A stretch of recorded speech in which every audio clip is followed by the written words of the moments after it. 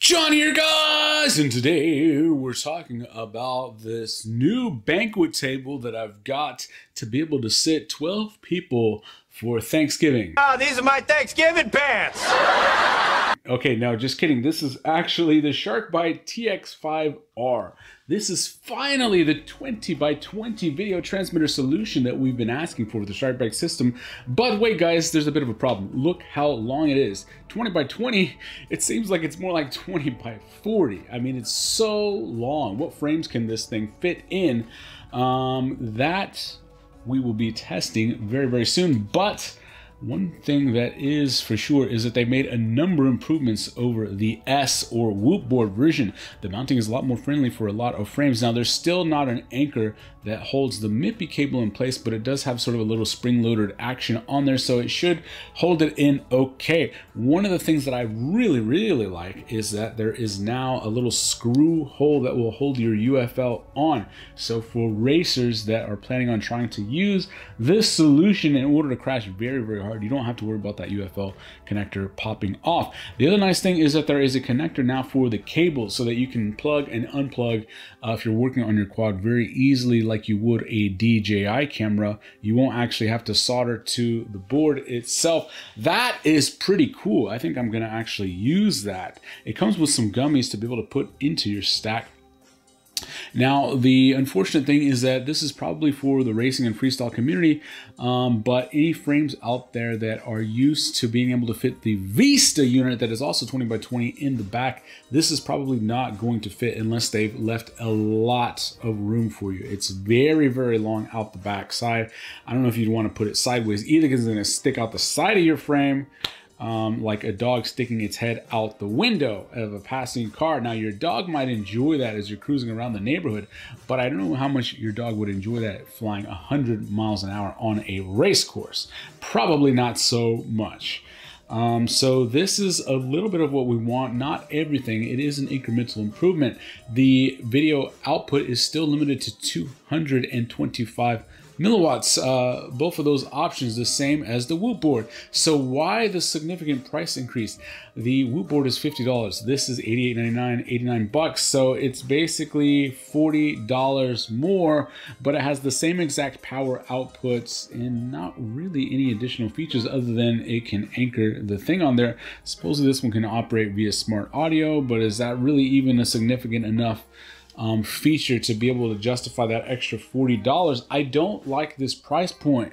This price point basically puts your finished solution at about $160 to $170 for your video system on Sharkbyte. That is right the same smack dab pricing as the DJI system, which this does not compare favorably to. The Whoop board at least can get you down close to about $110 if you use a budget antenna, and that's much more attractive. $50 cheaper per build. If you had 5 builds, that's quite a bit of savings. This offers you no savings. In fact, it's depending on what kind of antenna you use, it could actually end up being slightly more than the DJI system. I don't like that at all. I don't like the size of this.